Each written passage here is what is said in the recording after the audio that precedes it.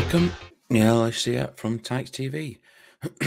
As you know, that Barnsley FC did a content invite for various media outlets, and I know that you've already seen the video that I did, a compilation of Barnsley players. I hope you liked and enjoyed that. I also had the honour of meeting the Barnsley FC official podcast. The link in descriptions in my description, clickable links. Takes you onto Apple, Spotify. Click on audio, boom, takes you straight there. There's going to be a roll out to different interviews with players that what Chris and Pete from Barnsley FC official podcast have done. Here's my interview with the guys. Just a short clip, a bit of an introduction. Again, please like, subscribe, and share. Please also check out the official Barnsley FC podcast. It's in the description, in the links. Hope you enjoy the short video clip after. A bit of insight into the people behind the scenes kind of thing. So you all know. One thing left to say, you Reds. So, Barnsley Football Club. Got on two guys here. Barnsley FC official podcast. That's us, Neil. How's it going? And how's today been with your Barnsley official podcast, Chris? Yeah, it's been good. We're really enjoying it, really. So we're not as professional as you or as good as you, Neil. You know, we're learning from people like you.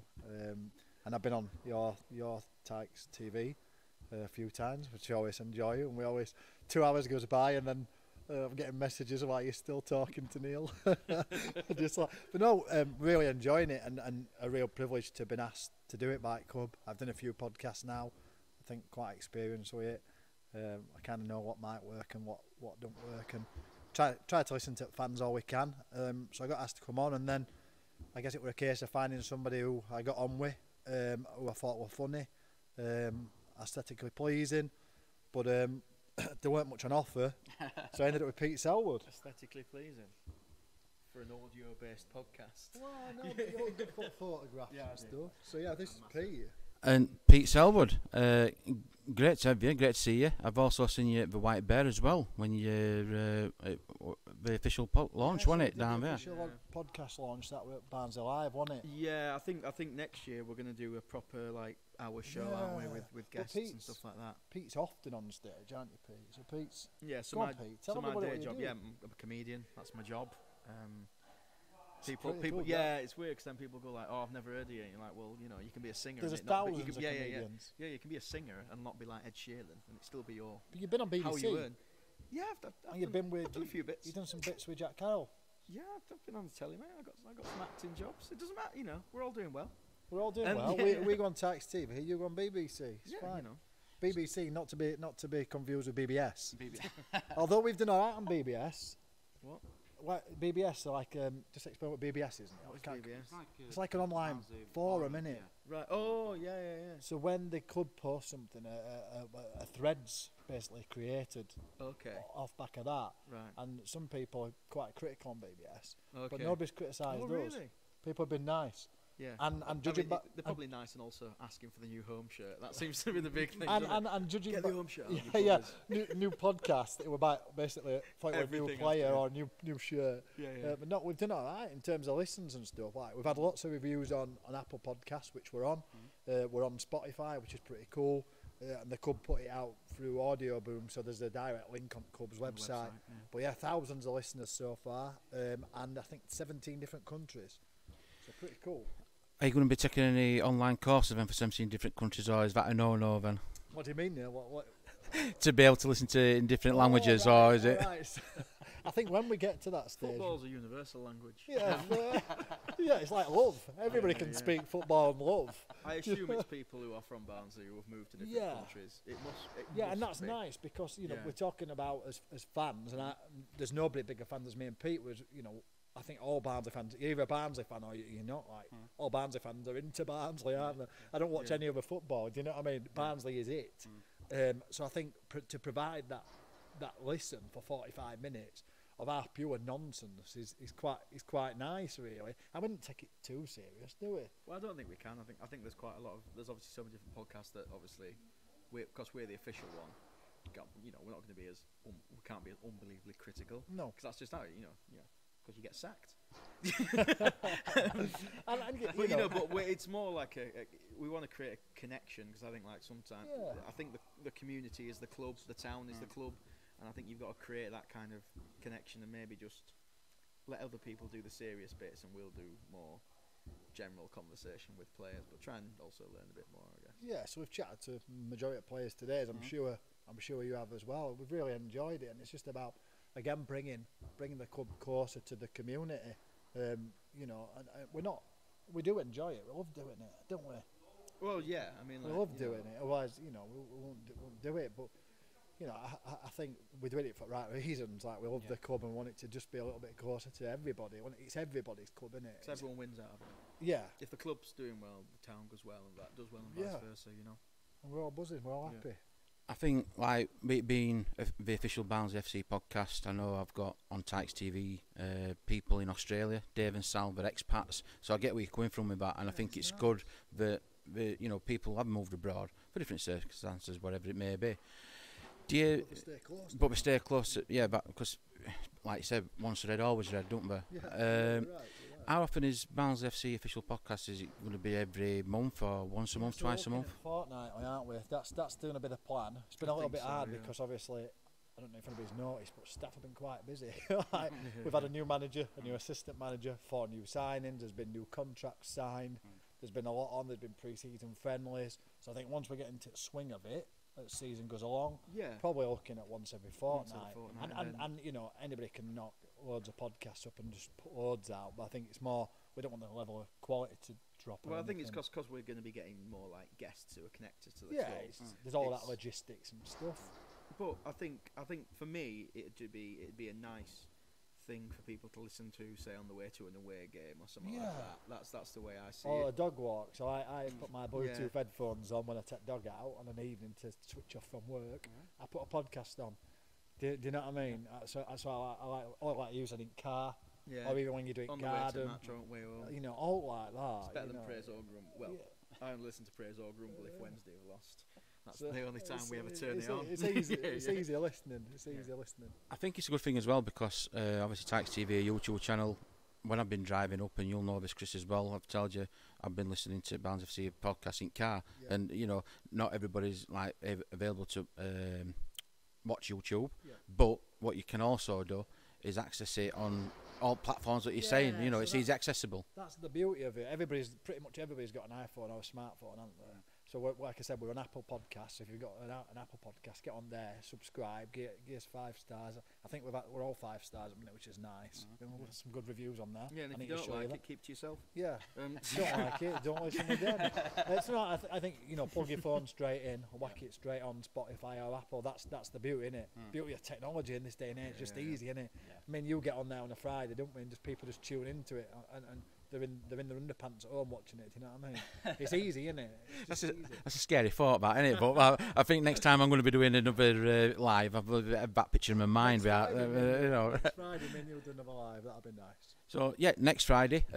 So again, and I kind of get where you come from as well. Although it's been busy at club, you want the content to be right, and you don't want it to be quality. That's what it is, and having a laugh, having a banter, because it's all been doom and gloom in this world. But if you've got to have a bit of a laugh and a joke now and again, haven't we, surely? Goodness. I think anybody who knows me and Pete personally will know that we don't take anything serious anyway, and we're both quite positive people. Like, because what's the other way? It's all going to happen anyway. So we can either be miserable about it or we can just like roll with punches and laugh about it. I don't know. Well, I think also it's been a bad time of it. Now it's almost a reset.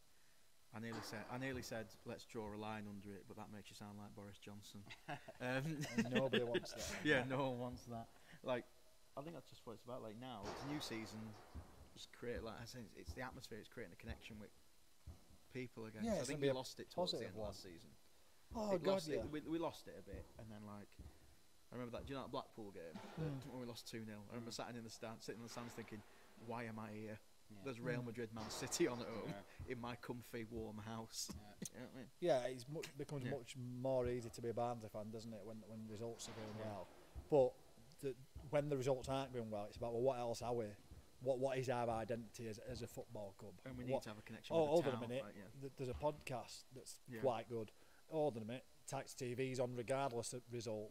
I watch that. I'll have a cup of tea, watch that. Town's so close. There's like, there's more to the just in the football. Oh God, I might go for a pint or a game of snooker with Neil or me other mate, or you know. Well, we always keep pushing, like, people always say football is about results, and I couldn't disagree more.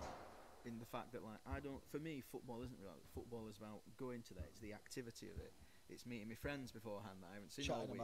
We have a chat. How are you doing? What's going on with your life? We'll have a couple of drinks. Then we'll go to the football. The football is almost like a byproduct of just camaraderie. Yeah. So this whole idea, it's all about what happens on the pitch. I disagree with that. I think it's about that connection and just doing stuff together. It's the biggest thing I've got in common with my dad. Me and my dad ain't got loads in common. But, you know, since we lost my mum and that, me and my dad's grown closer, and Barnsley's a massive part of that. Yeah. Do you know what I mean? And that's the thing. You know, we do very different jobs. We're both from very different times. We live in different villages. We don't see each other too often, but we always see each other at Barnsley, home and away. We've always got something to talk about. And if we do lose, what does misery love? Company. And I think that's what us as Barnsley fans can all kind of relate to, is in that although we're like honest, hard-working people, you can kind of appreciate what it means to the community as well, can't you? Because if club's doing well, you see that buzz in town centre with family and stuff like that. So it's positive vibes, isn't it? Yeah. Affects the economy. Directly. Directly. Like towards the end of the season, like when it was even getting hotter on Saturdays, the bars weren't full. Now, if we're winning and doing well, the bars are full. The bars are full before it. The bars are full afterwards. Do you know what I mean? Also, they're doing quite a lot with like families where you can bring, like, you know, there's more places that you could bring your kid. Rather than just going to pub, you know what I mean? And I think that's a major part of it. But you look at what they've done, you know, this summer alone. They've struck partnerships with the food bank. They've struck partnerships with other agencies regarding keeping town green. So they've gone out picking litter. They've gone, you know, they've done that. We've had players going to food banks as well. It's been, you know, we've had fans playing on pitch. We're legends. They've had fans having tours at ground. I just think the club's put a lot in this summer to bring that relationship back, and I think as much as we all love 3 points, I think sometimes you can lose but not lose that. Do you know what I mean? You can't throw everything under the bus because the results gone wrong. Hopefully we'll get both. We'll win and we'll get that. We all want that. I think this season as well. I think, you know, we also suffered disappointment last season and getting relegated, but moving forward, I think the behind the scenes people that have been working behind club as well have, you know, really pushing both out. Like I said, staying into us sellouts. You know, even though we've had a disappointing season, there's people still wanting from community. I still want to be part of Barnsley, and this is for me a positive thing moving forward with things what's happening behind the scenes. Going to be happening on pitch all being well with, you know, some recruitments. You can start to see what it's going to be. It's hard to me for town itself, don't you? Absolutely, yeah. There's been a lot of good decisions, haven't there? And even when you bring it back to the football side of it, like obviously new assistant manager announced yesterday. Like, what an appointment! Like, he's played football at a good level. He's played throughout divisions in the UK. Like, it's pretty cool. It's a very exciting time to be a Barnsley fan, I think. Yeah, I think so. Like, on and off pitch. And generally, I quite enjoy a League One campaign. Yeah. We generally do all right. And we all enjoy winning football games and visiting new grounds. So, like, I'm looking forward to knocking off a few new grounds. It might sound negative, but it's not. But like after the end of last season, me and my friend said, like, you know, you're really gutted that you've gone down and you're annoyed and angry. But then after a few weeks, we sat down and was like, but what's actually changed? Apart from it won't change. Like when we say, right, who's going to match tomorrow? No. It won't change where I sit. No. It won't change. What colour? It won't change where I park my car. It won't change anything like that. It won't change how many away games I go to. No. You know what I mean? It'll still be the same, except this time we might win some. Yeah. Yeah, nice. It's buzzing. I'm excited. You're going to come to some away games? I am actually. I'm going to come to some away games, so that's going to be an adventure, and it's sending it with Chris. But I'm looking forward to it. To be fair, I'm looking forward to it. With work commitments before and being able to manage it, but this season, I'm working round that. Like, so it's buzzing your music, mate. Yeah. There's always a story behind a song. So going forward, you know, I mean, it's today. I mean, we've had talking with players, you know, and I don't know about your guys, but when I've been talking to them for Tykes TV. Every player, they can't wait for season to start. They wanting they just want to get the feet on ground and start running, which for me is a positive, you know. Whereas last season, disappointment last season. Let's crack on with this season now, innit? And onwards and upwards, all being well. Yeah, it was like a clean slate, doesn't it? People are really buzzing, excited to be back. I think Yeah. new faces coming in. I think that always helps freshen things up a little bit. Yeah, I think you can either learn from it, Yeah. or or you can just dwell on it. And I think everyone's got the mentality of, Yeah. maybe there's a point to prove for a few of them. You know what I mean? Point to Point prove. For a few There's a few of them, people who come in who are eager to hit the ground running. Yeah. It sounds good, and I think, like I say, when we were talking to the actual lads from town as well, it makes a huge difference. I think Yeah. to have that. We haven't had that connection to a player on the pitch in a while, as we have to. They're good boys as well. Yeah, they're nice lads as well. Like, and I think And about Marshy. even when And things are Ackers, going bad, even yeah. when things are going badly, if there's a local lad doing well, Yeah. you can get away with it a bit more. And I mean, as for us, being new signings at Barnsley FC, we'll be Yeah. proud to wear the Finally, shirt. about time. About time, we both talked for a long time. We've all had trials, mate. We're both into us 30s, and to finally sign that contract as Barnsley's official podcast. I mean, Yeah. it's been a long time To be coming, fair, hasn't if I were playing it? football Really. manager, I'm at an age where I wouldn't sign me. There's no sell-on No. value. There's no sell-on. So now we're looking forward to getting started, season, looking forward to working under the media team, ramming, their instructions into us. And Is there going to be any sneaky peeks? Are we going to be expecting some kind of legends coming on? Because you had like Bruce and his son on for Father's Day special. Are we going to be getting out like that in future? yeah, so Pete's not aware that list I've kind of drawn up in my head yet, because it's in my head. It's Brilliant. not. Spoiler alert. He's not. He's not anywhere else in my head. But I think there's going to be a range of guests, not just I think alumni players, alumni nil, not legends, alumni players, not just alumni players, but more some current staff, current players. Really? But we're also looking at getting staff, more staff members. Like, Yeah. more interesting. Like, I'd love to get Vicky Stevens on, for example. Yeah. That'd be it's Yeah. a different Just a- side, just a a different role side that- of a club that you never necessarily see, I guess. And Interesting, yeah. Yeah, and I think she'll be a really interesting guest to have, because she's got lots of stories. She's been at club a while, and it comes from an absolute different perspective. Yeah. but also different fan groups as well would be good to get on as well, like we've discussed. Yeah, and different staff just at club in general. Anybody wants to chat to us, really. So any players, anybody that really, I think we want them to want to chat to us. Don't we? If you're It's a much fan and easier. you think you'd be good on it, if you're a minor celebrity in the area, Yeah, we'll probably get. Will I be classed as that then? yeah, mate. You We'll probably get some actors on. I'm sure Yeah, there's Sean a few Dooley would actors be from cool. the area, isn't there? We'll try and. Pete's met with Joe Lycett. He might come on. I'm not sure he's a I Barnsley fan. cannot. I do not think he'll fancy this. I'll be honest with you. I bet it looks good in red. Yeah, I'm sure he looks fabulous in anything. To be honest with you. I think on a fan's kind of view, what you've just said there, getting people not just necessarily footballers but behind the scenes kind of thing, like you said, Vicky Stevens and stuff like that, fitness coaches, be interesting insight into how does a treatment or a player carry on and how long does it take them, the processes as well, what we don't privy to kind of thing. Absolutely, because we forget it's not just that 90 minutes on pitch. There's so much sacrifice goes into getting to that stage. I want to chat to these people that are sacrificing. They spend it. Some of them have spent the majority of their professional career here, so they've got some great stories. Yeah. But B, give a lot of time and a lot of effort, and no doubt sacrifice family time for travelling, family time for being here longer.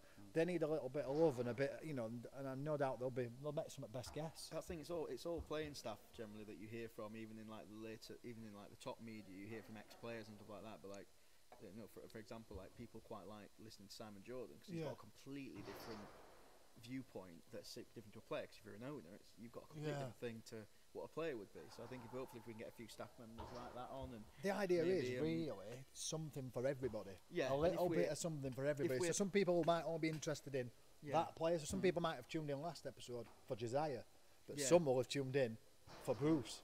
Do you know what I mean? Yeah, I mean there might be some weeks where if we're playing a particular team and we'll just get like a comedian who supports that team on. Do you know what I mean? Like we can. We're free. Yeah. I like that kind of.